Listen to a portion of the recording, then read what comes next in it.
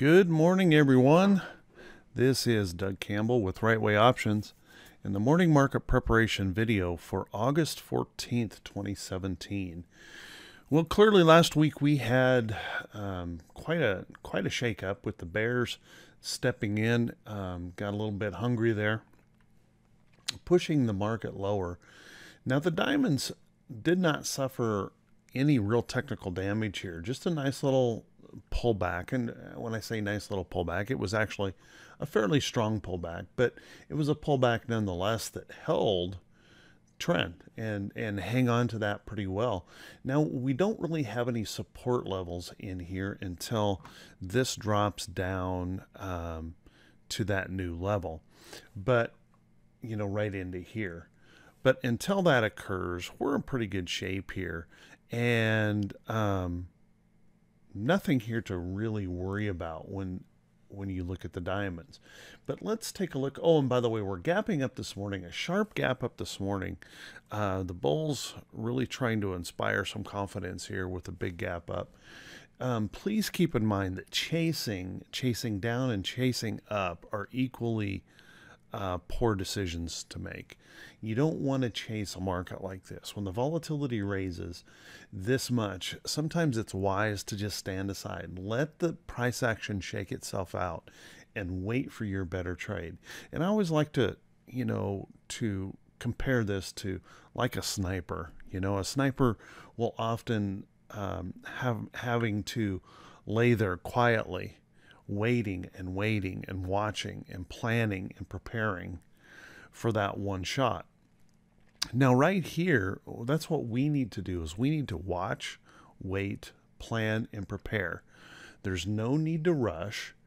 If we are wanting to maintain our edge as a trader, we need to be more prepared as a trader to not get emotional and chase like this. I can tell you from my experience, it took me years to figure this out. My account really didn't start to grow until I stopped this emotional drama of chasing back and forth. I would wait for my trade to maintain my edge in the market. So be cautious and be careful. Don't get caught up in the drama. A pop-up like this can easily set up a major pullback. Remember, we're leaving a big gap behind. That pullback can whip right back down and fill that gap. So we could have a whipsaw in price action.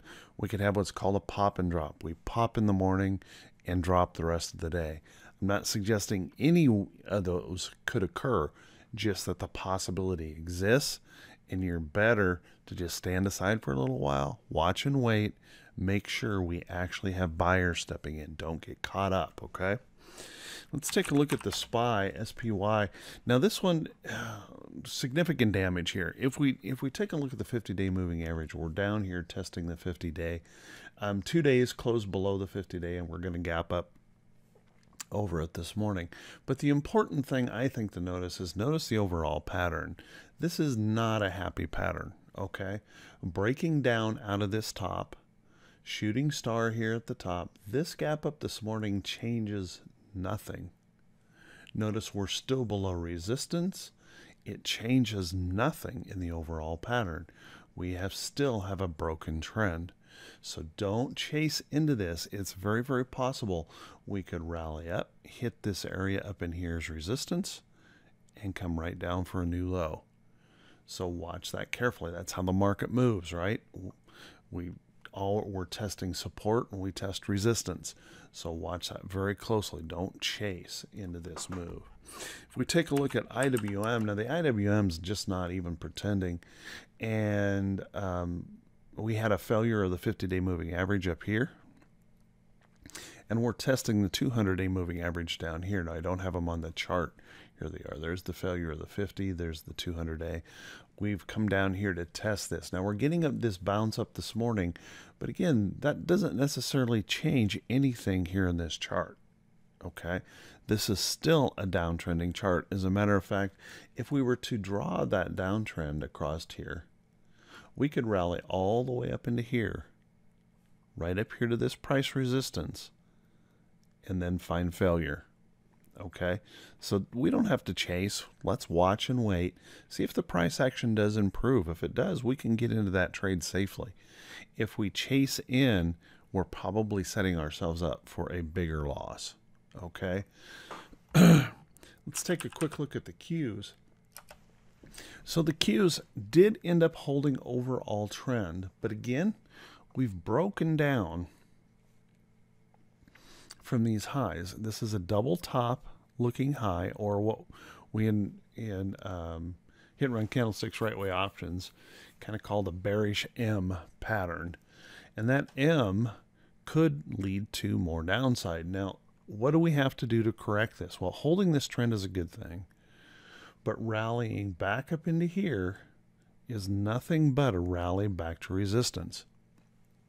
A failure that occurs in here could be devastating to the Qs and send us lower, actually breaking the trend. So watch this carefully and don't chase this, okay? Just be calm, be cautious. If we take a look at the VIX, I have been suggesting for a while to watch this because we could get a big spike in volatility, and that's what happened. Not that I'm patting myself on the back for seeing that possibility, and I didn't predict it. I just saw the possibility and said prepare for it.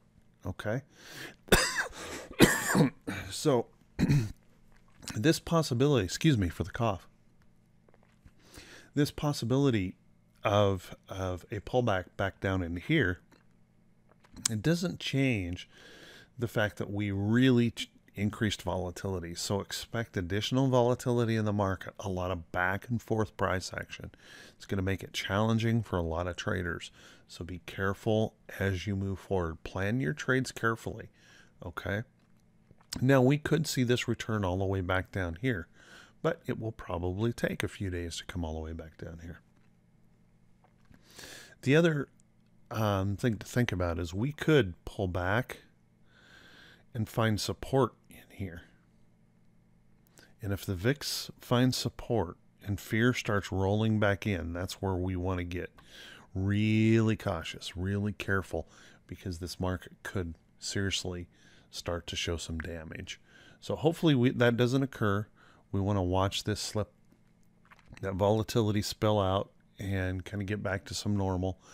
But if that volatility is maintained, that's where we're going to be worried and watchful.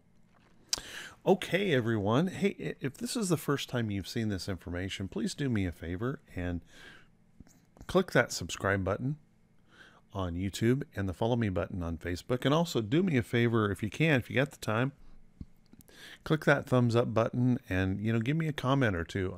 I'd like to hear from you. If there's something more I can do to help you with your trading, I'd love to do that. Now, I do this every day. This is just part of my market preparation. I happen to share it. So if you find that useful, please do take advantage of it. Really quickly on the economic calendar, there's really nothing on the economic calendar today except some bond auctions. And then on the earnings front, we had about 220 companies reporting earnings today. This is our last really big day of earnings, so it'll be interesting to see what the market does after we kind of lose this jet fuel that we've been firing this market on through earnings. Everyone, take care. Have a great day. I wish you fantastic profits. Manage those positions that you're in. Avoid chasing and have a plan in your trading today. Okay? Everyone, take care. Talk to you soon.